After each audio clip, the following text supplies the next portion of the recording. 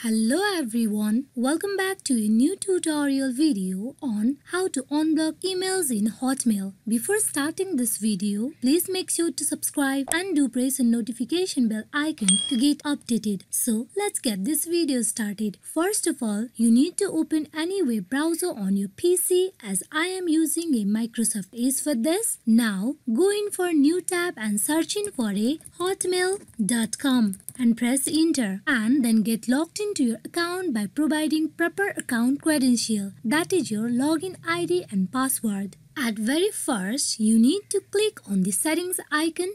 Below, you can see the option of view all account settings. You click on it.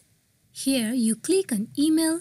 Inside email, you can see lots of options available. You click on junk email. Here you can see the blocked senders and domains. You can see the email address that I have blocked. To unblock this email address, you just need to click on recycle icon bin.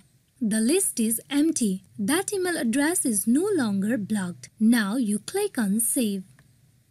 Now you will be able to receive mail from that email address too. Hope this video is fruitful for you all on how easily you can unblock emails in Hotmail. Thank you.